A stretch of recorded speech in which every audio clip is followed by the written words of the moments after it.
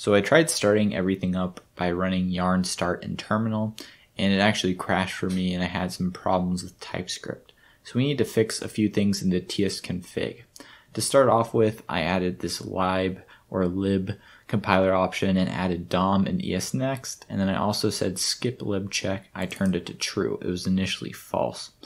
And then in the package.json, I added a dependency, a dev dependency at types GraphQL. So for that, I just did yarn add as a dev dependency types. So I installed that, and then when I ran yarn start, it looked like this when I opened up localhost 3000. So you should see a similar thing. Now what we're going to do today is get started with making requests. And if we come over here to our folders, I can go over to the mutations and see the ones that I can make. So we're going to create an auction today.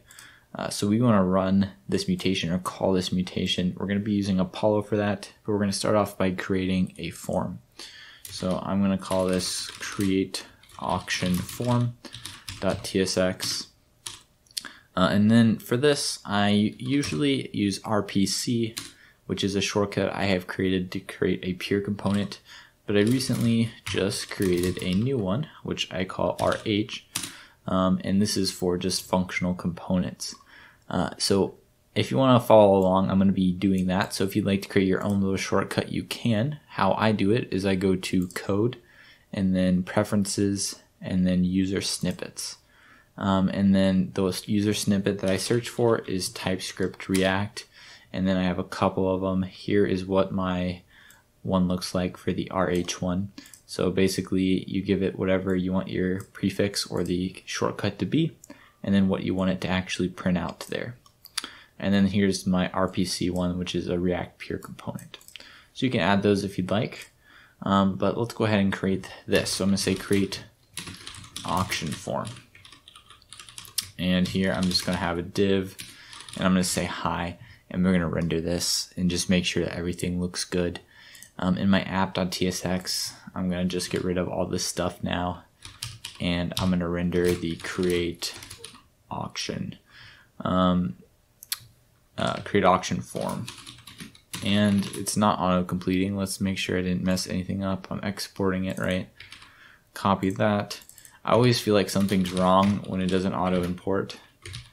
Like I messed something up for some reason. Let's go ahead and get rid of this logo, and I'll just import this myself. So import from, and let's go ahead and grab create auction form.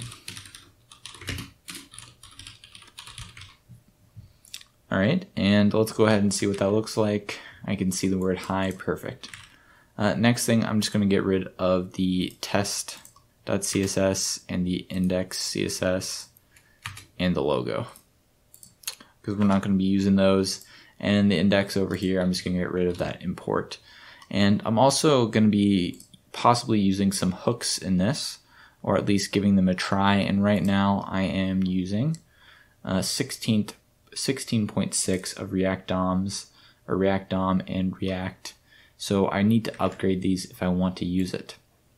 So right now you need to have at least 16.7 to use hooks. And so that's currently the next tag. So I can either specify the version or say at next to install it. And this is just, you can find this information on npm if you go to the versions tab. So that's what I usually do. And so what I'm going to do here is just say yarn add react at next, and then React DOM at next to install the latest versions. Well, not the latest, just a heads up, this is not actually released yet and you shouldn't use this in production, but we're going to be trying it out because it looks like it's the future. And then we're using TypeScript, and the types are not currently out yet, but there's a GitHub issue about it, and I'll link this below if you want to see the status of it. But this guy gave us a shortcut, or something that we can do now to get it to work. We can add what's called a react hooks.d.ts and paste this in there. So I'm going to create a new folder in source called types, and I'm going to create this that he's talking about, and inside of that I'm going to add this stuff. Alright, and so now when I import React, I can say, and I should see in here, if I say, I don't know, use context, for example, it's going to see and pick up and know that that actually is a thing. All right, so back to the form over here. Let's go ahead and create this. We're going to add another package. I know we're installing a lot of stuff, but we should pretty much be one of the last things that we install. Actually, I can think of one more thing we need to add. Why don't we add it while we're here? We also need GraphQL tag. So Formic is what we're going to be using to do libraries. It's pretty much just my favorite library for it, but feel free to use something else if you prefer it. And then we're going to be using the Material UI icons, or not icons, but the components that we installed. So let's go ahead and start by importing from Formic. And here I'm just going to say, we'll just use Formic. We're going to use the rendered prop here. And we're going to say that. And here I can pass in the types. So I'm going to say interface, and I'm going to say form values. So here I create a type definition for what the form state looks like. So in my case, if I go to amplify backend, I can see what I created. So I'm going to look at my schema. So here I created an auction, and I have a name and a price. I can also go to GraphQL, and I can see the mutation itself, and I can see, actually, I guess I could go to the console in AWS, and you can also see what this stuff is. But anyway, so we saw that we have a name, which is a string, and a price, which is a number. And we can pass that with angle brackets right here. So form values, and here I'm going to say initial values. And here I'm going to pass in the initial values that the form state is going to have. In this case, the name is going to be an empty string, and the price, let's say the price is 0 to begin with. Inside of here, I'm just going to render a div that says hi again for now. And we can see we're still missing some values, so the value we're missing is on submit. So let's pass that prop in. And here we're going to take the name and the price, and we can do something with it. In our case, we actually want to call that mutation, so we'll do that in a second. So let's go ahead and complete our form though. So I'm going to, I was going to add a Material UI thing, but I want to just wrap this in a form instead real quick of a div. Alright, so now we can paste in these guys. So I'm currently on the text field component. Copy that. And let's see if it'll let me autocomplete. It won't. I can just grab it from the top here. And I'm not sure if I mentioned this before, but the way I autocomplete is I just move my cursor there and I hit Control Space to bring that up. And you can see now it gives me some stuff. I'm not going to worry about a class name or ID. The value I'm going to get from Formic.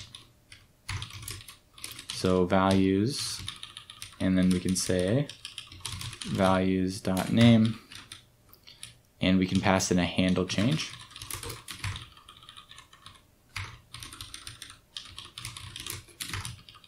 And that for that to work, we need to pass in a name. So I'm going to say name, which is going to be name.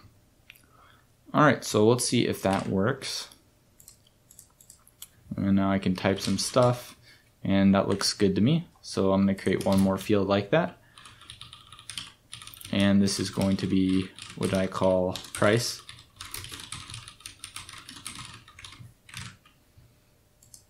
And I kind of want them to be, I could either put divs around them to do a new line.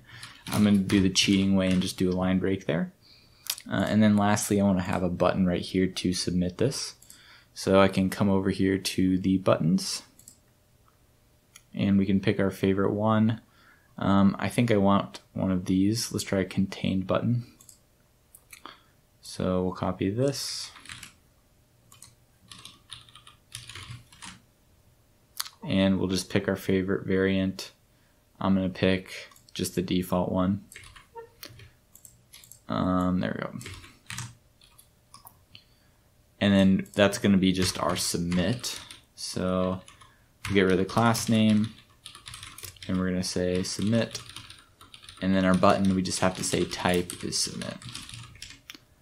And then up here in our form, there's an on submit, which we can just pass the handle submit. And this is coming from Formic. All right, now I'll come back over here. That's all messed up. I'll do another line break. And that looks better. I don't know if I'm in love with this button, but I think I'll keep it for now. So now if I inspect, I'm just going to console log the form here so I can make sure the values are actually taking form.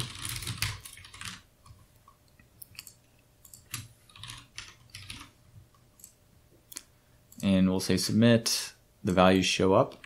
So now the last step is to actually just call that mutation. So I'm going to wrap this with a mutation component, and this is also a rendered prop. And I am wrapping this entire thing. So this is where hooks can be handy, is you'll notice I'm actually kind of nesting these. So I have mutation and then Formic, and then I have my form inside of it. With hooks, we can kind of flatten that, and that'll be nice. But until then, we'll use these things. So here's what's going on with this mutation here. So this is coming from React Apollo. We can specify some types for TypeScript, which we'll do in a second. I'm first going to tell it the mutation that I want to call. In this case, I can look at my mutations over here, and I saw I really wanted create auction. So let's copy that, and we'll auto import that. And then we can't just pass it directly. We need to call GQL around it, and that is what we get from a GraphQL tag. And actually, sometimes it lets me auto-complete it. Not today, it looks like.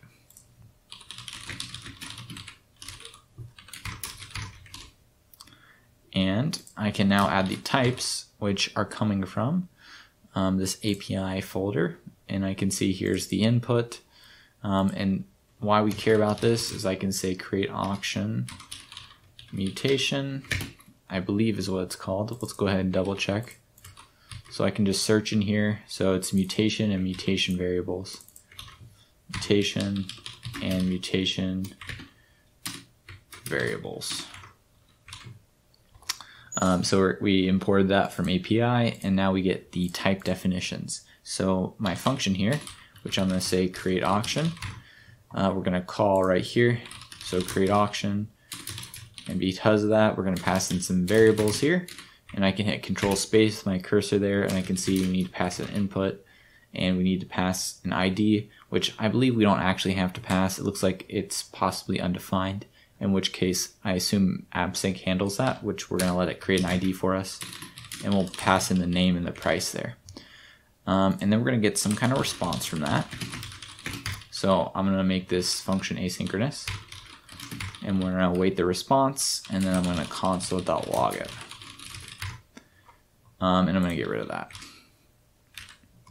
All right, so I'm going to say first auction, it's going to be $12, and we're going to submit, and we can see what it looks like here, and we can see the ID of the auction that was created, the name, and the price. So awesome. So that was our first mutation that we called, that we actually sent data to AppSync and received data back. And the next thing what we're going to do is actually show some of the auctions that we have created.